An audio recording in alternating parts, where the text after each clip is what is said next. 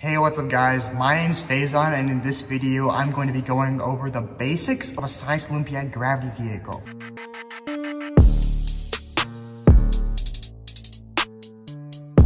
If you're new to the channel, I post videos on Science Olympiad every Tuesday, Thursday, and Saturday. So if you're interested in any of that, make sure you hit the subscribe button, as well as the notification bell to be updated every single time I post a new video.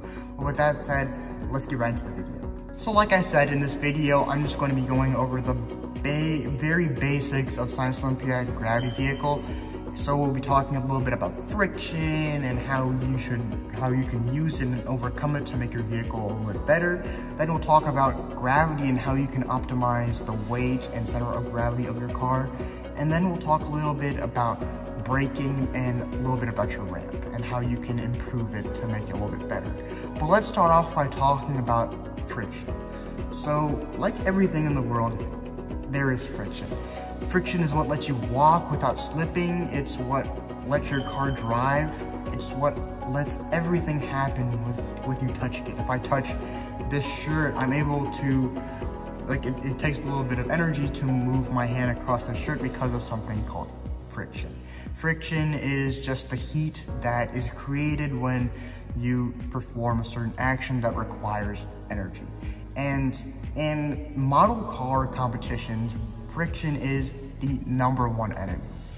And specifically in gravity vehicle, when you only have a certain amount of energy to work with in order to move your car forward, friction is the bane of your existence.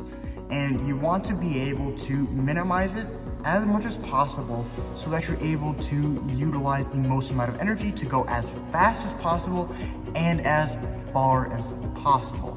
So the best way to go about it is to specifically use some sort of lubricant or friction reducing agent between any contact points of your axles or other moving parts of your gravity vehicle and its frame. The best solution to reducing friction is ball bearings because they provide an insane reduction of friction for your gravity vehicle axles, and they're not that expensive. You can get them for pretty cheap. So but if you can't find any ball bearings you like or that you can afford, you can always use some sort of graphite powder, or even I found WD-40 and other types of oils work pretty well with lubricating your axles and letting them spin a little bit better, in turn reducing the friction you have to overcome. And just to reiterate how important friction is, the less friction you have, the farther your car will go and the faster it will go. So you always want to see or find other ways that you can reduce friction on your car. Now, in addition to friction, you have to work on the center of gravity and the weight of your car if you want to go super fast and as far as possible. Now, I'm pretty sure you've seen this car in many of my other videos, but this is the car that I used to win my regional competition, and this isn't the best car I have. In fact, I made something a lot better that solves a lot of problems I encountered with this car. So but for now, we'll talk about the center of gravity and weight placement. If you want to learn more about that other car, make sure you let me know in the description, and I'll try to make a video about it. But with that said, let's just look at the weight placement. So in the other videos I talked about, I said the center of gravity of this vehicle is somewhere over here, pretty close to there. And the reason it's over here instead of somewhere in the middle of this car is because of this big weight block right here. Let me see if you can see it. Yeah, this little hexagonal prism right here is about 1 kilogram block, and that's weighing everything down. Now, if this 1 kilogram block wasn't here and I just removed it, then the center of gravity will be moved much closer to the center, and that would make it a little bit more balanced per se, but in terms of energy you have to use, you get a lot less. Now, the reason this is because of something called gravitational potential energy. Yeah, so what gravitational potential energy is basically the amount of energy or the amount of gravitational force that is pulling an object down. And the higher your object is and the more that object weighs, the more gravitational potential energy you have. Now, this is specifically important for a gravity vehicle because your gravity car sits on a ramp. and it relies on the amount of gravitational potential energy it has going down the ramp to go down the track and go faster. So if you want to make your car go faster and go farther down the ramp, you need to be able to push that center of gravity as far back as possible, as close to the rear wheels as possible, to help you get a greater amount of gravitational potential energy.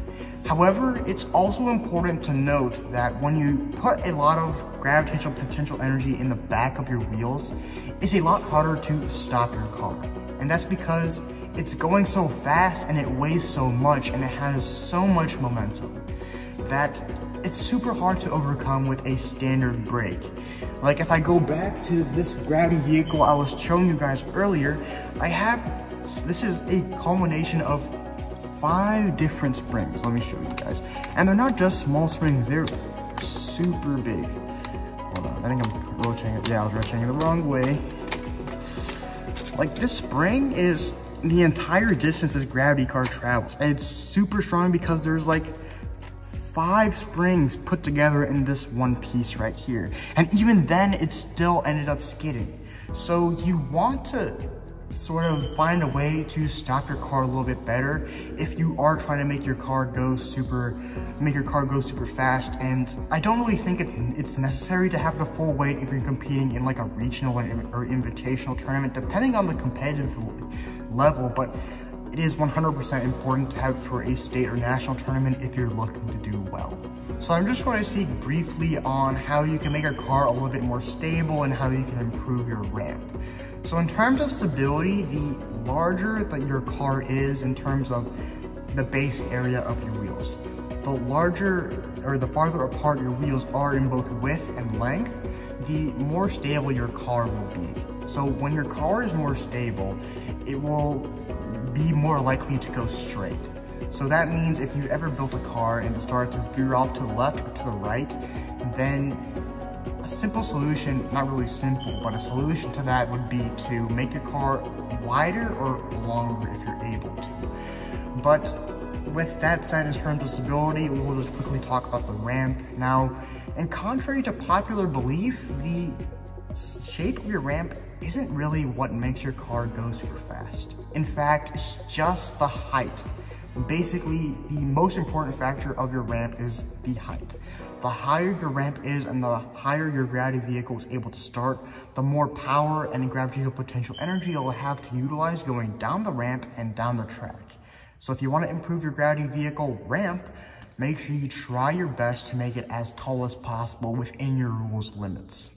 If you enjoyed the video, please be sure to leave a like, drop any questions or feedback down in the comments below, and please consider subscribing to the channel for new Science Olympiad videos every Tuesday, Thursday, and Saturday. But with that said, I'll catch you guys next time. Stay unfazed.